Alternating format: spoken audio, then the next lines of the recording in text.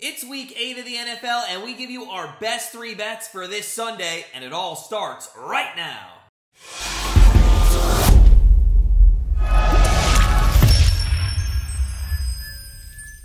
Hey guys, it's Matt from GrandstandBetters.com, and we give you our best 3 bets for NFL Week 8. But before we get into those picks and predictions, first make sure you go ahead and hit that subscribe button. Don't miss free picks, predictions, and contests throughout the entire NFL season. And while you're at it, smash that like button if you are ready for another full Sunday of NFL football. I know I am. So, without further ado, let's dive in to Week 8 of the NFL and start with the Pittsburgh Steelers against the Philadelphia Eagles in that 1 p.m. Eastern time slot. Eagles are favored by 10.5 points, and the over-under is set at 42.5 at the moment. Now, the Steelers and their fans, they come into this week at a disappointing 2-5 on the season after losing to the Miami Dolphins last week. One might say they have been a hard team to predict as they just came off beating Tom Brady and the Bucs a couple weeks ago, but it does look like beating the Bucs is a common theme for teams this season. Kenny Pickett, although just a rookie and 4 games into his career, maybe has fans second-guessing that pick in the draft. He is struggling, having thrown 7 interceptions already, with 3 last week against the Dolphins. Now, let's be honest, Mitch Trubisky is not a viable option either for Mike Tomlin, and this team will just have to pick their poison as they go throughout the rest of the season. The craziest thing is that the last 2 games that Pickett has played, every possession in with the offense, he has thrown the ball 100 times. There are positives, though. He has a 68.5 completion percentage, and, okay, there's one positive. He will have to throw the ball because their rushing attack is awful. Harris only averaging 3.3 yards per carry, and honestly, Jalen Warren looks like he may be the better back at the moment.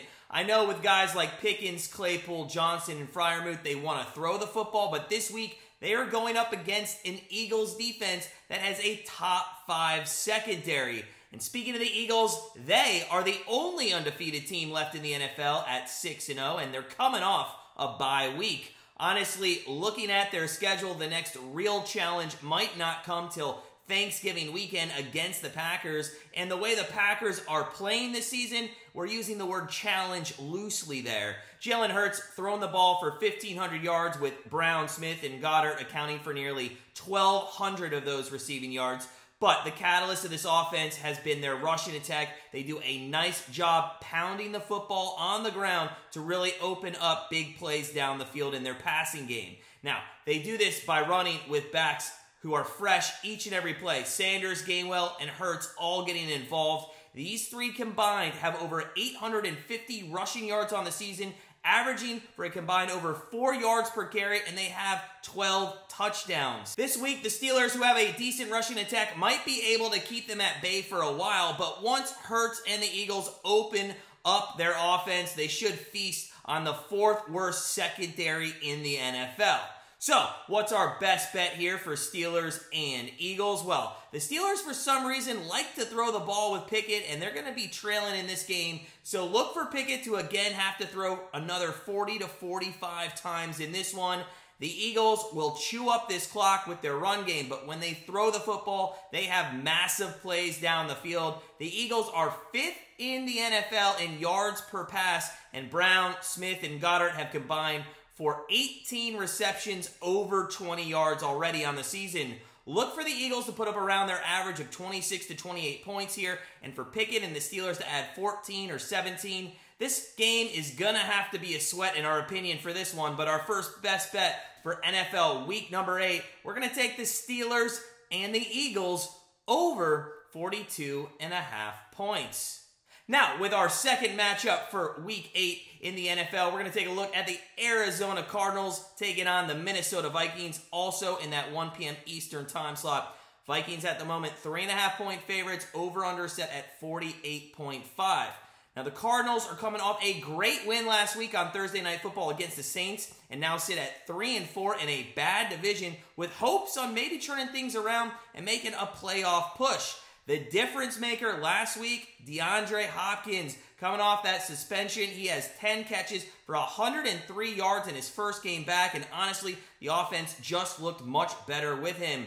We're not going to get into how the Cardinals have been all season long with their offense because Hopkins, with him now honestly back, it makes a huge difference in those first 6 weeks we're going to throw out the window.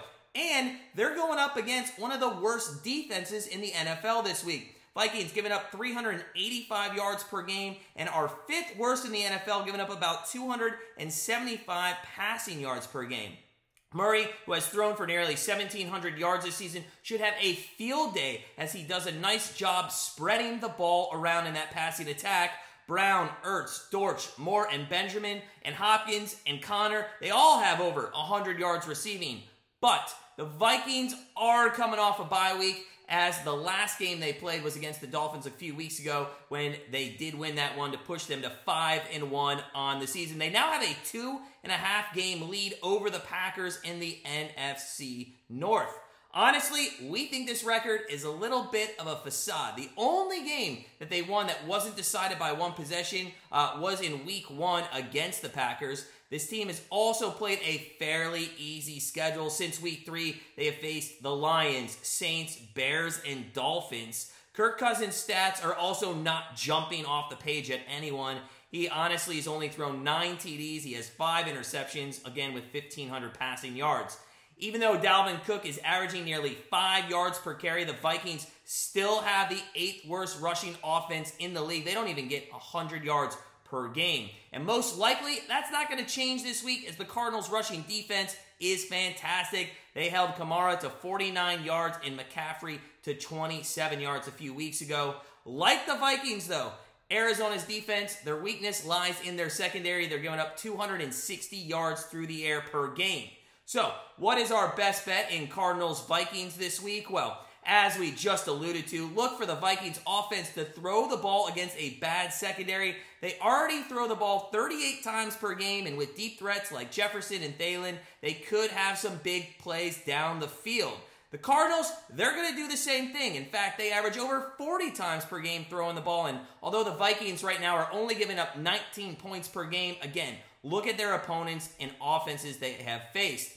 Minnesota is last in the NFL, giving up 80% TD rate inside the red zone. And even though they are coming off a bye week, let's remember Arizona also had a long rest on Thursday Night Football. On both of these teams' offenses throwing the ball and both of these defenses not knowing how to defend the passing attack, with our second best bet for week number 8 in the NFL, we're going to take the Cardinals and the Vikings over 48.5 points.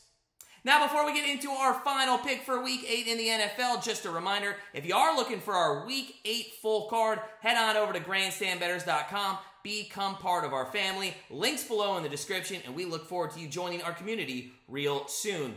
But we do have one more best bet for Week 8, and that is going to be in the Giants versus Seahawks game in the 4 p.m. Eastern time slot. Seahawks minus 3-point favorites here, over-under set at 44.5.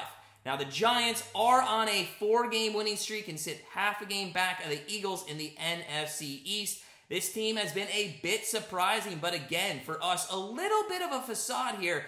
The combined record for all teams they have faced to this point is 24-25 on the year, and every single game they have played has been decided by one possession. This offense is 100% led by their rushing attack, with Barkley and Jones combining for over 1,150 yards on the season and 7 touchdowns. They also average a combined 5.5 yards per carry, which has them as the second best rushing attack in the NFL, just behind the Bears. The difference, though, between the Giants and the Bears is that the Giants have Daniel Jones, who protects the football much more than Fields, and when Jones is needed to throw the football, he has a much better completion percentage at 66.7. Now, this Giants rushing attack should be salivating at the opportunity to face a Seattle rushing defense that is 3rd worst in the league, giving up 150 yards per game on the ground. Speaking of the Seahawks, they have to be the surprise team of the NFC and maybe the NFL at this point. They are 4-3 on the season with Geno Smith at the helm. They're coming off a decisive win against the Chargers, 37-23, and are top 5 in scoring in the NFL at 26.1 points per game. And it's been a balanced attack for them. Geno Smith has thrown for 1,700 yards, 11 touchdowns, but the unreal stat for him has been his completion rate at 73.5%. Just unreal when you think about a guy that was written off years ago, including us. I wrote that guy off a long time ago. But he has shown probably most improved player of the season thus far. Add in a rushing attack, a Walker and Penny, who both combined for over 6 yards per carry. You have yourself the ingredients of what is now a first-place team in the NFC West.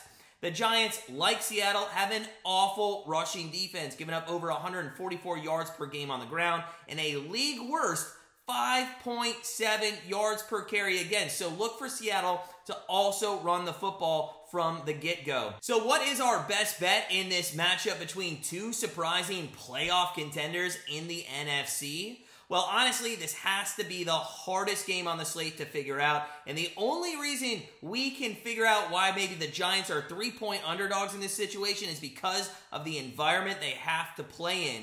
Seattle is loud. Trust us, it's the loudest stadium we've ever been in. And on the field, you cannot hear a thing. Seattle's going to come out in this one and try to gain a lead so that Daniel Jones has to throw the football, and that's how the Giants are going to have to beat them. Honestly, within the environment, the Seahawks have the upper hand here, in our opinion. But if you're giving me 3 points with the Giants, that's hard to pass up in a possible low-scoring game with both teams rushing the field and taking time off the clock. So, with our third best bet of NFL Week number 8, we're going to actually take the Giants +3 over the Seahawks.